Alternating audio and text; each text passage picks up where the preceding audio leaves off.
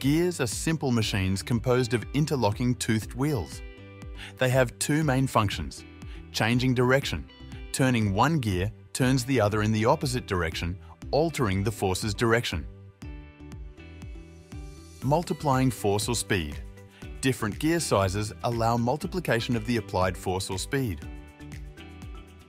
Smaller gears moving over more distance can multiply force, while a larger gear turning a smaller one can increase speed. Examples of gears in action: fishing reels.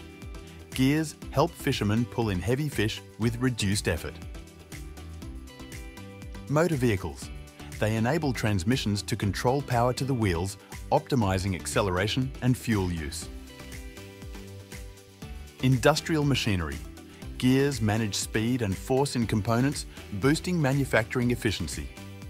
In bicycles, varying gear sizes connected by a chain let riders fine-tune pedaling speed relative to bicycle speed. Lower gears mean faster pedaling but less distance per stroke, while higher gears mean more distance per pedal stroke.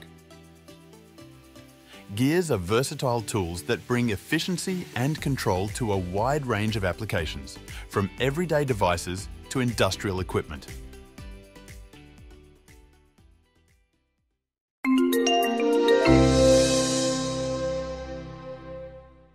Don't forget to subscribe.